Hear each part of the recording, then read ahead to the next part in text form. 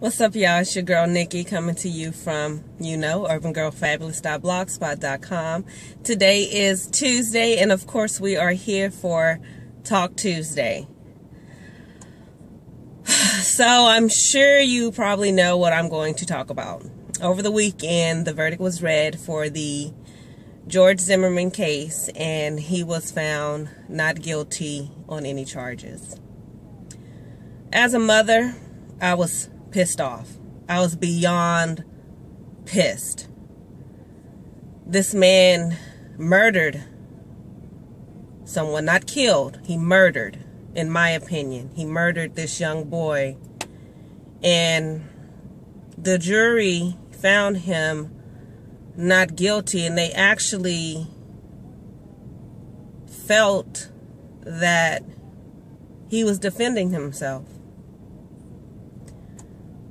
I wasn't there. They weren't there. They can only go by the evidence that was presented to them. But what I find to be very disturbing is the fact that this man admits to calling 911, George Zimmerman. He admits to calling 911. The 911 operator tells him, do not pursue the person. Do not get out of your vehicle. Red flag number one, in my opinion. I understand that he was the captain of his neighborhood watch, and there had been some break-ins in the neighborhood. That's fine. I would too want to protect my neighborhood, and if I see anything unusual, I would call the police, because that's what you're supposed to do. You're not supposed to take the law into your own hand. But that's another story. You follow this young man because I'm assuming he looks suspicious to you. You didn't see him approach any houses. You didn't see him acting strangely. You also told the police that they always get away. Who is they that you were referring to?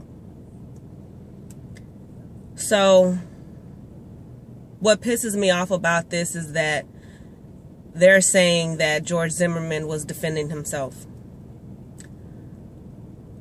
I like to think that I have a lot of common sense. I have a lot of book sense, and I definitely have street smarts.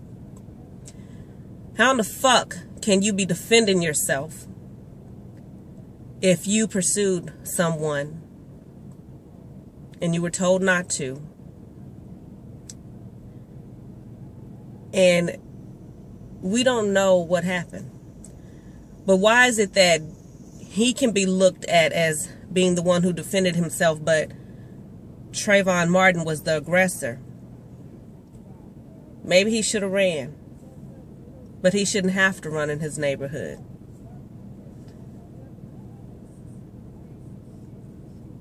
That little black boy was my son. He's your son. He's America's son. And I am so sick and tired of the lives of our black children not being valued. And we see it all the time. They try to make these comparisons to this case and the killings in Chicago. There are killings all over the United States all the time. And people do get upset about them. People do protest about them. People do make big stinks about them. But this was such a high-profile case that we knew more about it than maybe the dealings that are going on in Chicago. But all you have to do is read, turn on your local news, go to the website, and you can read about what's going on. You can also read about the people that are making a stance in Chicago, that are trying to do better. There was an article in my Essence magazine a couple of months ago that I read about this woman who's like an interpreter, that they call her, and she goes in and she basically mediates peace amongst these kids because they're lost. But that has nothing to do with this coward of a man who hunted his prey, because that's what he did. He hunted his prey and he got what he wanted. You do not knowingly get your ass out of your car knowing that you have a weapon on you, because to me, in my opinion, you are already setting yourself up to do some harm. You're already going to make a situation bad. Why didn't you inform the 911 operator that you had a gun on you? I'm sure as hell they would have definitely told you to make sure you stayed in your car.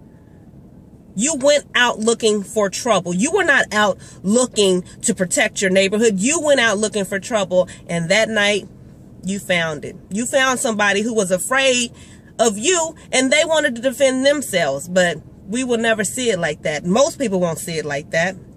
All they see is Zimmerman protecting himself, which is a bunch of bullshit. You can't protect yourself and defend yourself when you're the one who's the aggressor and you're the one who's attacking the people, but that's what happened. That's how they see it. And the juror that was on CNN last night, that lets me know you had incompetent people who are supposed to be this man's peers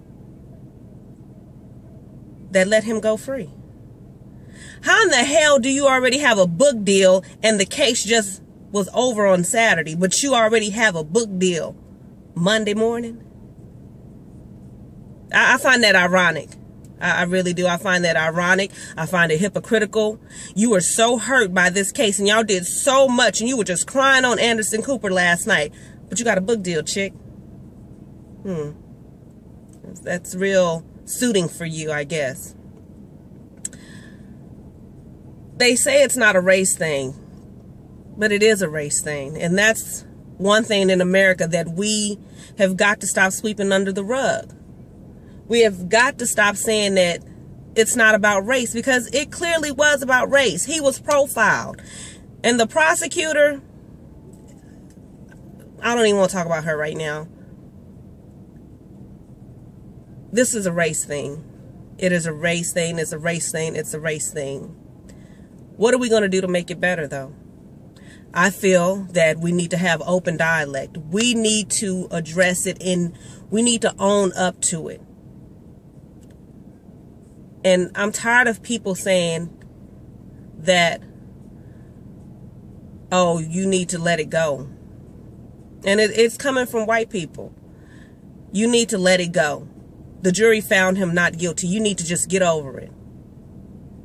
Who the hell are you to tell me to get over it? Who in the hell are you to tell me to let it go? See, the thing is, you will never, ever, ever, ever understand what it means to be a black person in America. You never understand. You can sympathize and empathize all day with my struggle, but you will never understand what it feels like to be followed around for no reason. You will never understand having to tell your child who's good kids and tell them you need to do this, this, and that because you are black. I live in reality. I live in a reality world, and I'm a realist. I talked to my son. I had that conversation with my oldest son. I told him, look, yes, it's fine and dandy. You may have all these type of friends, but if the cops come around, they will single you out. There could be other kids there. They will single you out. It's happened before. It's been proven. You have to act this way. You have to do things a certain way to protect yourself so you don't become a target. So you don't become another Trayvon Martin. This isn't the first time that we haven't had justice. And it won't be the last. It won't be the last at all. But I believe that we need to definitely have open dialect, and we need to address this wound that is on America. But they just want to keep covering it up with bandages and putting another bandage on it and just keep covering it up. And we can't do that. We need to educate one another. You need to ask me why I feel so upset about this, and don't fucking tell me to get over it. Ask me why I'm mad.